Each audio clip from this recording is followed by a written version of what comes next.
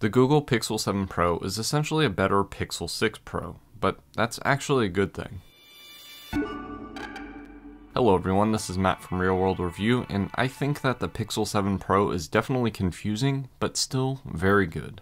Socials are listed above, so now we can talk about the Pixel 7 Pro. Following what Samsung and Apple did this year, and probably will do in 2023, the Pixel 7 Pro is almost the same as the Pixel 6 Pro. The 5G ultra-wideband antenna on the top took this oval shape like the iPhone and Samsung devices do, as well as making the cameras not only stand out more, but be truly surrounded by metal. A shiny and somewhat imperfect shaped metal, but either way, not the glass and plastic hybrid from the 6 series. Continuing with that theme, the back features the same Gorilla Glass Victus from the Pixel 6 Pro, but now has the same color on the top and bottom, something I felt was a downside to the lack of customization, and still technically is.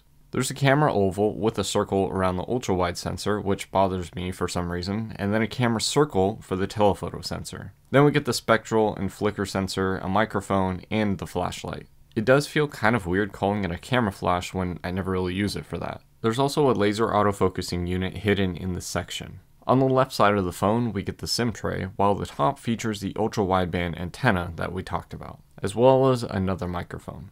The right side is where the power and volume buttons are, which is so Pixel that it's not really surprising. Then the bottom is where a loudspeaker is, as well as the microphone grill and the USB-C 3.2 Gen 2 port, which means 10 gigabits per second transfer speeds, up from that 5 gigabits that were found in the Pixel 6 Pro.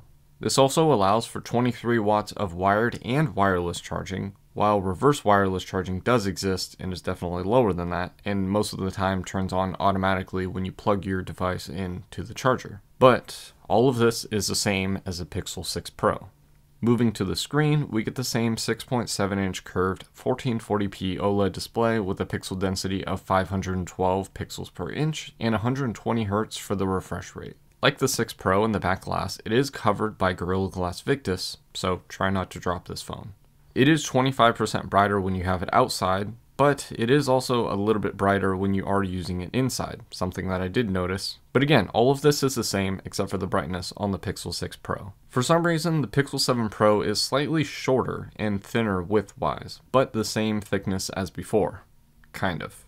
Google really needs help with their sizing charts, because something's off here. The Pixel 7 Pro is technically heavier, but at 212 grams, it sits at a 2 gram weight difference. If you haven't realized by now, the Pixel 7 Pro is pretty much the same as the Pixel 6 Pro, and that's going to be the theme of this video. Moving inside, we get the same somewhat confusing pieces of phone as before. Like I said, the screen is the same but brighter, just like the fingerprint scanner, just not the brightness part. It's pretty much the same fingerprint scanner. I did forget to mention that the earpiece does pair with the bottom speaker, allowing for a stereo feel that is neither better or worse than the Pixel 6 Pro. I mean, this is my video, I guess I could have talked about that earlier. Anyways, we finally get to the processor, which is actually different. Kind of. It's a Google Tensor G2 chip, and in my test, it's literally a 6% spec boost and almost a 50% GPU decrease. Sure, they are just benchmarking apps, and real-world usage shows very slight performance increases across the board, with very slight being a generous way to put it. Still, not the best, but definitely not the worst performance, with most of the increases to the processor being on background processing and machine learning, which is definitely something that helps when you take pictures and videos. As for the RAM, we get the same 12 gigabytes being LPDDR5 with the option of 128, 256, or 512 gigabytes of UFS 3.1 storage. The battery is slightly different, again with that slight being generous for that 21 milliamp bump or 3 milliamp decrease, depending on how you look at it. I literally can't make this stuff up. Of course, that's when dealing with minimal and typical measurements, so technically a 3 milliamp hour decrease to 5,000, but not a big deal because it's still not really a good battery.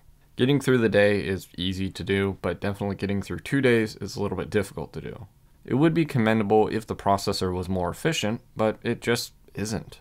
Even the connectivity is kind of strange, with the non-ultra-wideband version having more 5G band, while the ultra-wide version actually loses some sub-6 bands to make the cell connectivity the same as the Pixel 6 Pro. Same with the Wi-Fi, with Wi-Fi 6E support, but so does the Pixel 6 Pro. You even get the same IP68 dust and water resistance with the same 5 years of software support starting with Android 13. With this said, the end of support for the 6 Pro is October 2026, while the 7 Pro is October 2027 for security updates, while major updates are 2 years earlier for both. With all these similarities and refinements, it actually means that the 7 Pro is the phone that you should actually buy. Almost. Now the biggest difference has to be in the cameras. The main camera is pretty much the same, being a 50 megapixel f1.5 aperture camera with optical image stabilization. But the 12 megapixel ultra-wide camera is slightly different. This has a wider field of view and now focuses, meaning macro photography and video is now something that you can do on the Pixel 7 or 7 Pro. With that said, I'm not really a fan of how it looks, and especially with the macro being not the best in low light situations. Then we have the 48 megapixel telephoto sensor that goes to an optical 5x zoom and is still stabilized. Now because there's a large range from 1x to 5x, they added a 2x that crops into that 50 megapixel sensor and gives you 4 optical shooting styles, with the 0.6x going to 0.5x after an update, I guess. Kind of weird. Either way, when the camera switches, it is a little bit strange, but you do get crisp shots from all of those sensors, even if you're not trying to. It is slightly better than the 6 series, but not by much, and those are probably the words that you were looking for. The video aspect is pretty similar. You can now record 4K 60 frames per second on all of the cameras and even toggle through them when you are recording video. The former even applies to the front camera. It is a smaller megapixel count technically at 10.5 megapixels, but it does allow for nice images and more importantly, face unlock. It's still a fixed focus sensor, but that hasn't prevented Google from doing good things with it, though I do wish that it would focus. Lastly, there's a bunch of software features like Real Tone, Face Unblur, and now Photo Unblur, with all of them being something that should be able to happen on pretty much every modern phone nowadays, and especially the last one because it doesn't really need to process in real time. I would take longer wait times over not having a feature at all. To be fair, I haven't tried any of the unblurring, so I can't really promote whether it's a good or bad thing, but the cinematic blur is really bad and only at 1080p, and honestly, I don't even know why Google thought that this was a good idea to include this. It just looks horrible. To me, the camera is just a camera, with what the 6 series had, but better. And let's be honest, if you like something about the camera set that only the Pixel has, my opinion is not going to sway you into buying something. Because if you think that having the Google version of the Magic Eraser is better than using tools on your computer or with a third-party app, then you're going to pick this phone regardless of what I say. Which is a decent segue, not the scooter, into why you should actually pick up the phone in the first place. For one, the Pro is a pretty big phone, and honestly, I hate how Google says that you have to get a Pro phone and a very large phone to have a telephoto sensor, while Apple and Samsung allow you to choose a phone that's actually Pixel 6a size to get that telephoto sensor. But there is something annoying but also perfect about looking, feeling, and essentially being a Pixel 6 Pro, but better. For one, the Pixel 5 doesn't look anything like this, or even the Pixel 6 series. So if you like the Pixel 6 design, then you're in luck because there is no major overhaul in this shape and look. And even better, no price jump. So if you wanted the Pixel 6 Pro and just waited too long, then the similar Pixel 7 Pro is here and not outdated just yet. With that said, the Pixel 6 series prices in the used market are falling pretty hard. So those might be a better option if screen brightness, 4x to 5x zooming with macro support, and improved AI and machine learning aren't really something that you care about. And honestly, that took a while for me to figure out what the differences are because the Pixel 7 Pro just got small upgrades, just like what Samsung and Apple did.